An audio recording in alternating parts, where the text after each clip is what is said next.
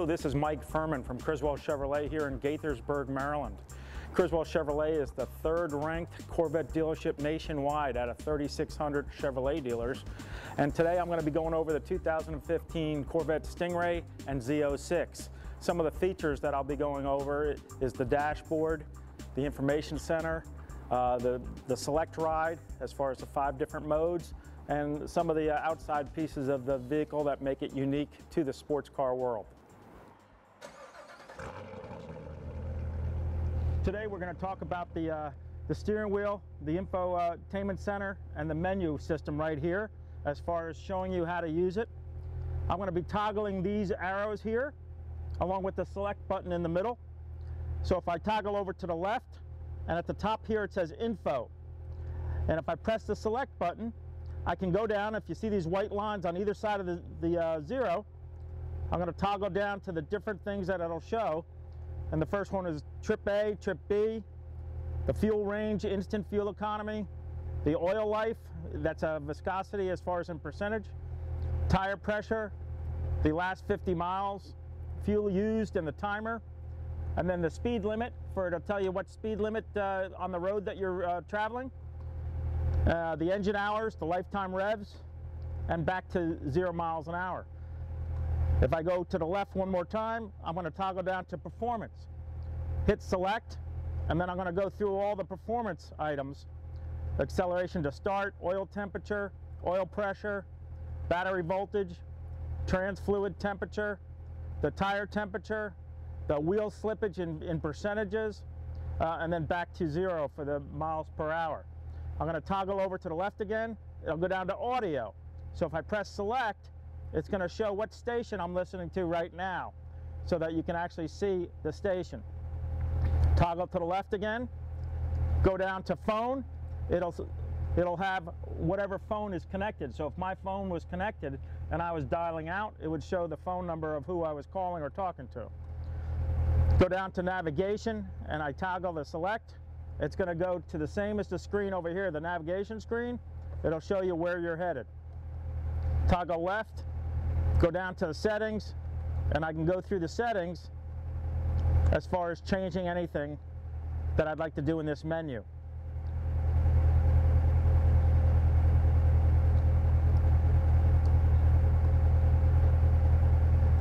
Okay, so that's using this right here for the instrument panel.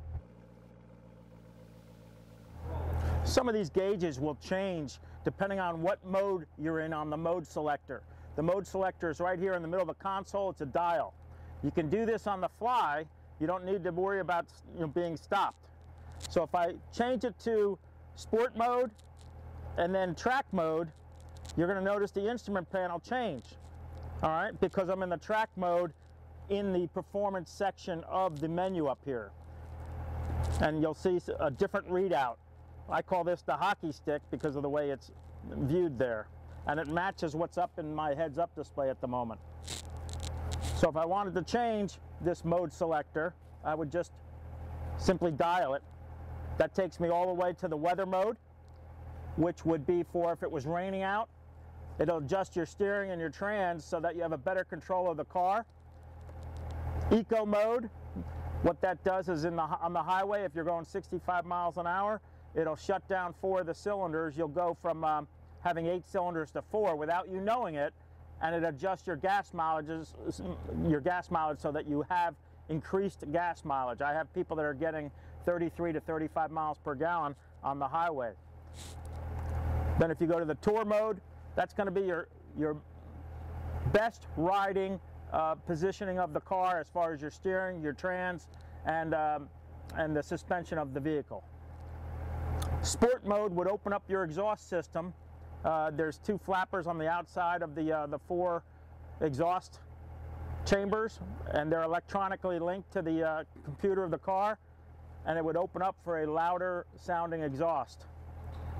And the track mode would tighten everything up, and it'd be for tracking the car, for road racing the car on a track. So it's simply just turn, weather, eco, tour, sport, and track. That's it. On stick shift cars, the 7-speed manuals, you're going to have what's called the rev match mode. There's a paddle on either side, left or right. You only have to hit it one time. When you start the car, it's going to be in the regular mode. And you'll know that because the indicator for the gear you're in, 1 through 7, is going to be in white. All you have to do is hit it one time and it'll be in gold. That means you're in the rev match mode.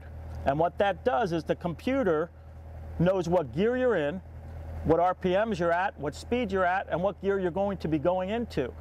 So that it automatically will be an easier shift, a smoother shift, and because it matches the revolutions per minute of the vehicle to the next gear you're going to go into, going up or down. When you turn the car off, it will revert back to the original stage where it's in white. You'd have to, if you wanted to be back in rev match mode, you'd hit this one time. Over here, you got 2 buttons on a 2 or a 3 LT. All right, the 1 LT does not have 2 buttons. They'll only have 1 button.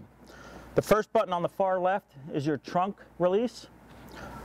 The other button on the right is your motion sensor alarm. And the only time you would turn that off is if you plan on towing the car or going on the auto train, because with the motion of the car, it'll set the sensor off for the alarm. So if you're going to tow the car, you want to turn it off, and that's right where it is, right there. To open up the hood release is right here, and you'll hear that, and that means it's opened up. This hood is extremely light. When I lift the hood from either side, either fender, I like taking it from the brake right here, and then I let it just go up.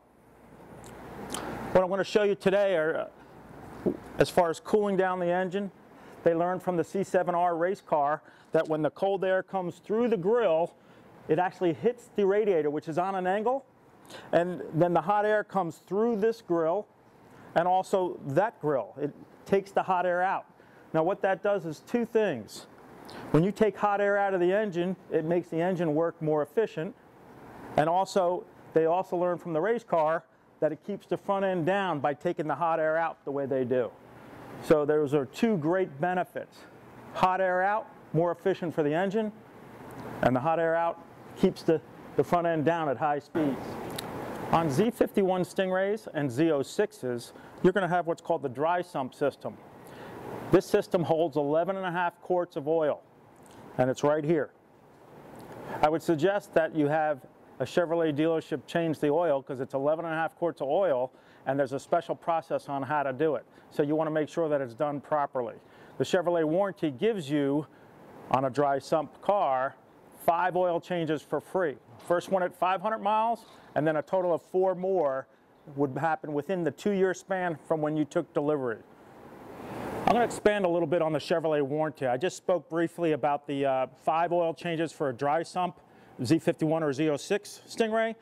What I want you to understand is you get 4 oil changes for a non-Z51 or Z06 Stingray from the first date of delivery for the first 2 years of ownership. Then you also get 5 years or 100,000 miles powertrain warranty, engine, trans, rear. And then you get 5 years or 100,000 miles roadside assistance, so you don't need AAA. And you also get 3 years or 36,000 miles bumper to bumper on everything but a wearable item like a brake pad or a tire. Chevrolet also gives you 6 months of OnStar, 3 months of XM radio for a 1LT, and if you're getting a 2 or 3LT, you would get a year's worth of XM Sirius radio. Once again, my name is Mike Furman. If you have any questions, you can call my desk direct line at 301-212-4420, or you can email me at mfurman@criswellauto.com. And it's Mike Furman, Criswell Chevrolet, Gaithersburg, Maryland.